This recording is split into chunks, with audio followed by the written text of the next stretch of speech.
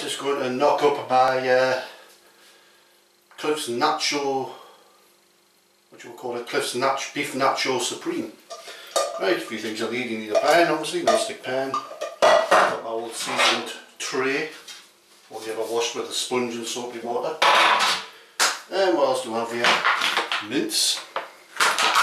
You've got some old El Paso taco seasoning.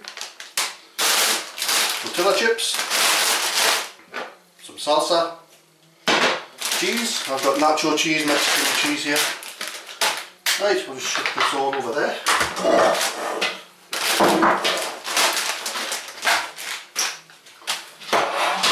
So we'll get the pan on, get it heated up. You don't need to put any oil in this, just get that heated up as quick as I can.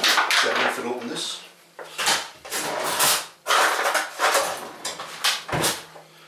I always put the wrong ring on. Right, that one. Open the mince, dump her in. Like that.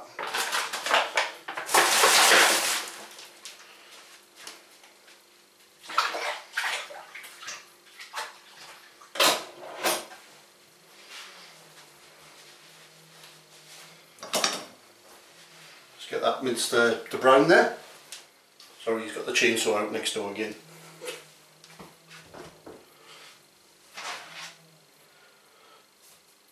Welcome to suburban life. Ain't it great?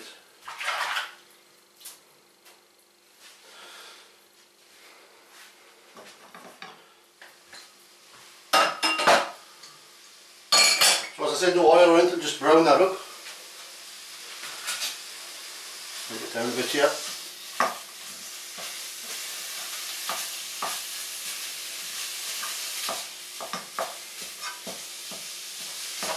You want this to brown, you want the fat to come out of it. You want the fat to start to separate from the beef a bit as well. Before you go anywhere near putting this in, don't put this in yet.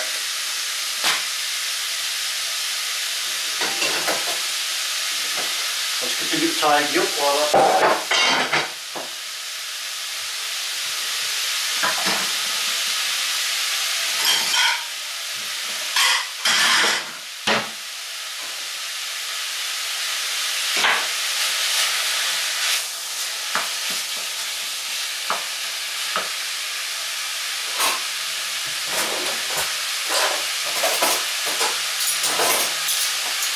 Get the salt more lightly.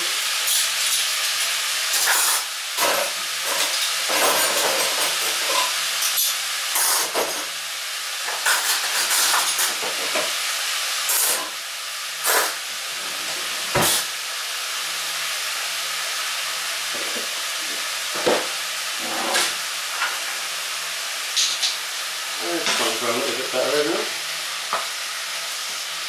Really easy, this really. Anyone can do it, but it's such a tasty party snack to have on hand. Just brings back memories of me visit Texas. And a specific Quentin Tarantino movie called Death Proof, where Kurt Russell just comes into the bar and asks for Nachos Supreme with his soda water because he doesn't drink. And there's this whole other conversation going on in the background in the bar, while he's just munching away on his Nacho Supreme, drinking his soda water. I got his bit of paper towel, or I think just a napkin, and he's continuously doing this, getting rid of all the grease, but he's just like in the background while there's this whole other conversation going on over there in the film. But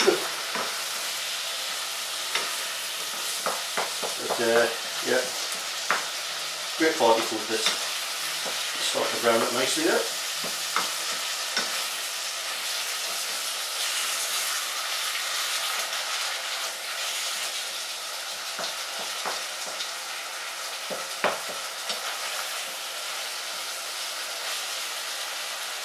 You see the oil start to separate from the mince now, so you don't need to put any oil in it. Just need a non-stick pan.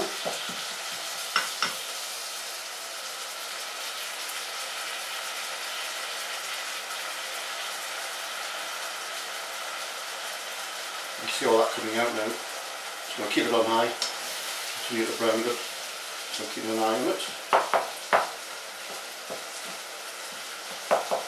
And depending on how fatty the mince is, I'll sometimes throw some of this fat away. Because it leaves basically you're left with clear grease on the nacho tray, which isn't nice if you have it too fatty. But this taco seasoning does soak up quite a fair bit of the fat, so it's up to yourself whether you want to remove it or not. I'm debating on this batch here whether I should. There's a kind of a balance, like a balance of salt, I think, with fat. If you have too much fat, it ruins a dish. If you have too little, it ruins a dish. If you have just the right amount, it enhances the flavour. And this is, I don't know. I'm still debating.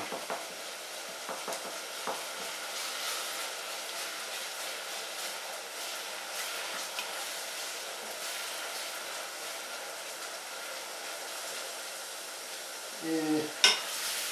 We'll wait till this is brown and I'll stick the sniper seasoning. I think that's alright.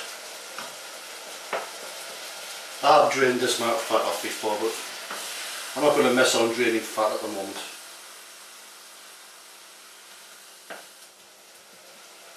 There'll be plenty of fat in the cheese anyway.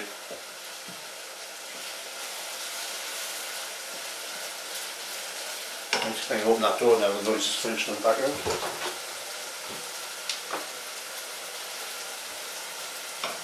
Let's not steaming up that camera.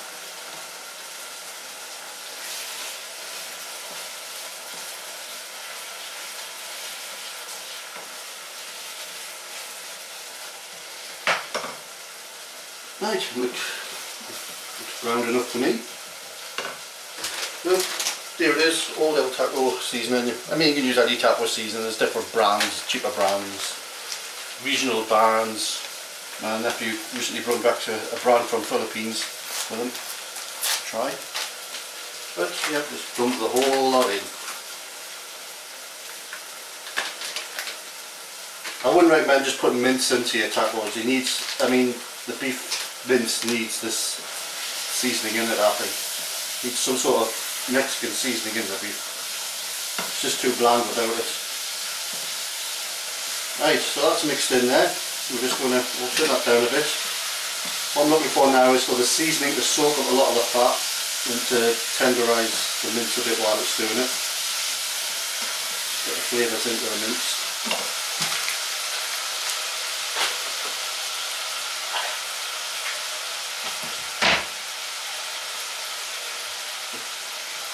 You can see that's starting to...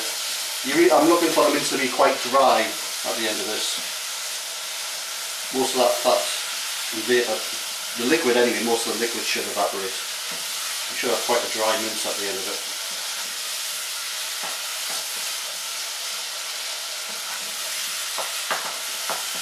Oh, I'll have that. Tastes good.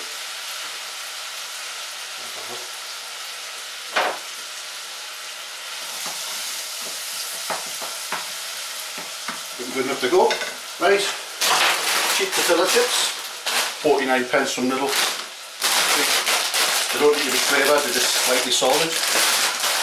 But I might close up over this camera over here. Turn the lids off now. Put this one over here. Yeah, got the tray there. Put these open. I'll get the oven on while I'm doing this. So, spread them out evenly on the tray as you can.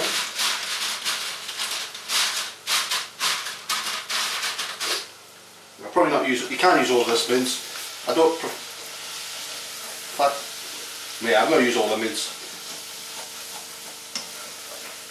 It just depends on how much beef in it you want, I suppose. It's entirely up to you, but as you can see, that's looking quite well done now. So just you get your spoon and start sprinkling some of this over there, just liberally. You can see there's still some juice in there. That's what I was trying to avoid by draining some fat off, but here you go, it'll still work. You want it to be quite dry so it doesn't soak it tortilla chips too much. I want them to be crispy underneath all the coating on top.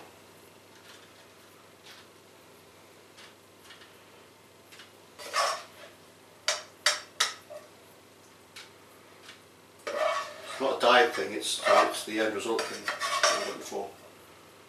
You want those chips to be still be crispy underneath. I'm salivating just even doing this. Yeah, I've got some oil in the bottom of the pan. I'm going to try to stop that from getting into this. But there you go. Oh, one ingredient I forgot. Yep. Jalapenos. I've got a jar of jalapenos here. These are optional as to about how fiery you would like it. Stick them on. I'm going to get the salsa. Get a big spoon.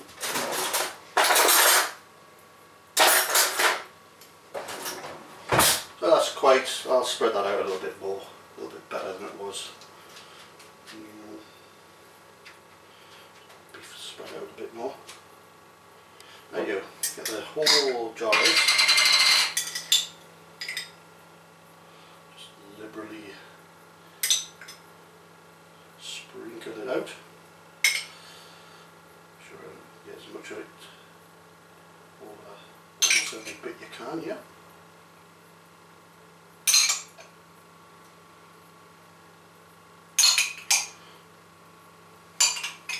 I sometimes put 2 jars of this on, but I've got that much mince on at the moment. I think I'll just leave it as one. In fact, the jars of salsa are that cheap at the moment.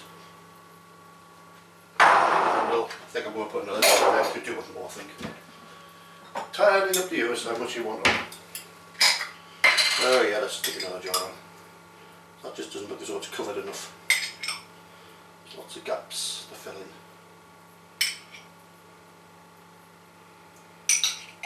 The oven's currently heating up at 200 degrees. Well, heating up to 200 degrees, fan oven.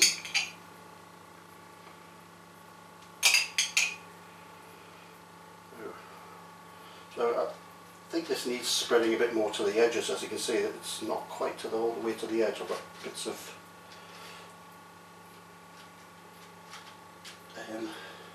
tortilla chip at the very edges that aren't coloured, so just to help us spread this out a bit more. Like that.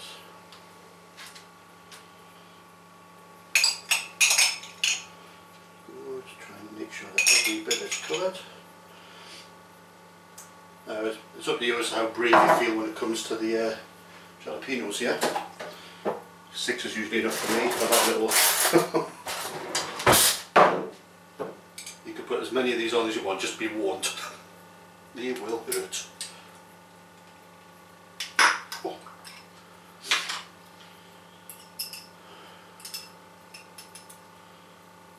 The great thing about this is you don't have to eat all at once, you can just leave it there and munch on it later. 3. There's a big 4th one. Bits of in there. That'll do me 6 portions basically. 1 jalapeno in each. If you're braver, you can have 4 jalapenos per portion. Entirely up to you. Right, sour cream, that's for the egg. So I'll get this Nacho cheese open.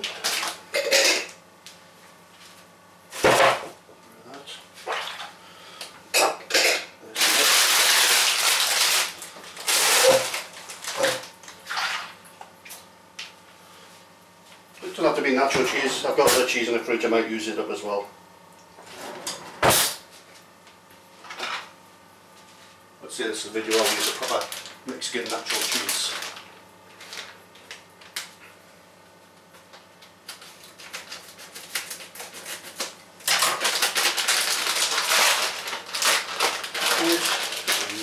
Again, you want to try and get as much of the, it's like a pizza pie, you want to try and get as much cheese, cover as much of it as possible.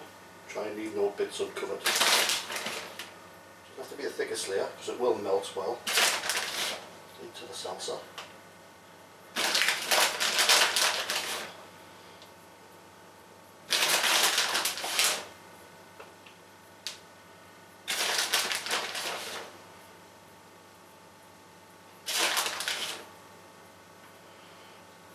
Use this whole packet.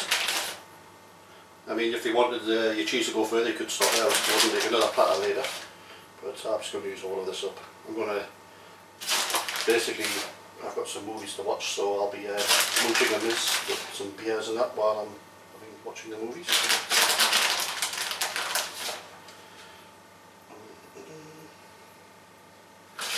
Right, I think I've covered it more. I've got other cheese on there, I'm contemplating putting it on and all, but it's entirely up to you. Just cheap grated cheese, or cheese can be expensive, so, and I've used quite a lot there. You can see how it's quite well covered. I wouldn't put too much of any one ingredient on, because once you start getting more than an inch thick, it's impossible for you to pick a nacho up underneath the tortilla chip with the ingredients on. Everything just drops off. The idea is you pick the nachos out and eat them with all the coating on. I would say that's about my limit of coating I would put on. So the oven's at 200 degrees. Just shove these in for 10 minutes, 10-15 minutes. Depends how much you like your cheese powders. In it goes. Set the timer. Back with you soon.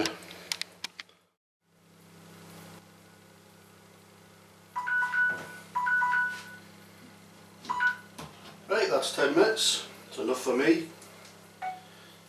So, just remembered I've put my oven glove in the wash. Try and ease this out with a tea towel without doing it myself. Oh dear. Right, we'll turn that off.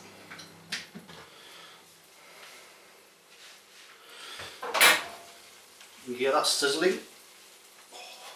I'll show you this in the oven. Down there. Whoa! There it is there, all sizzling away. Stick this back up here. Right, get this bad boy out.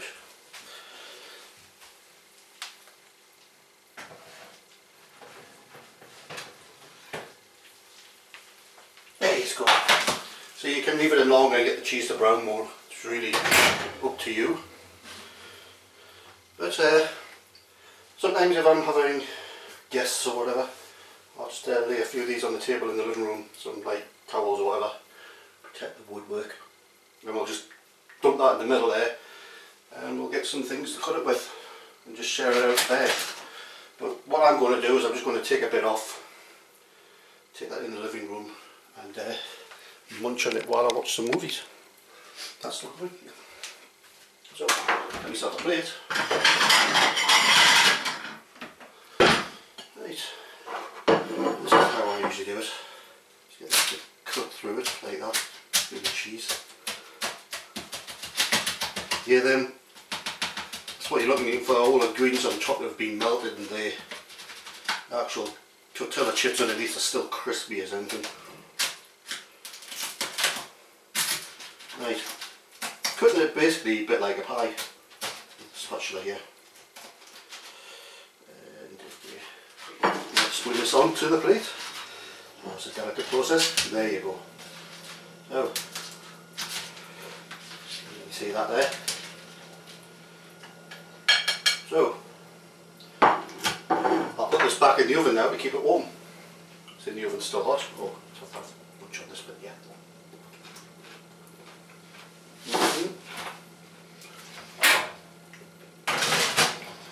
Keeps it warm for seconds.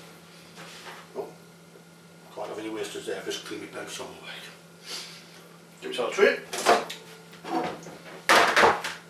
Get a brewski.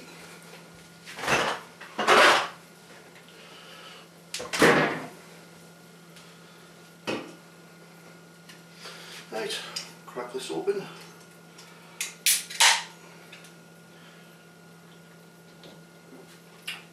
Let's just dive into some of this under the camera so you can see it. You just grab some of the nacho there. You can see that there, on there.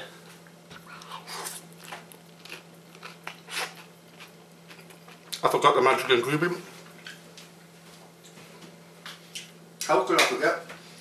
Oh, I spilled some on my tray. Bit of guacamole, bit of sour cream, finishing touch. How could I forget the finishing touch, eh? But it's better having it cold on the plate than hot for it in the oven. So that's why I put it on last. I planned that. Let's just mop this up.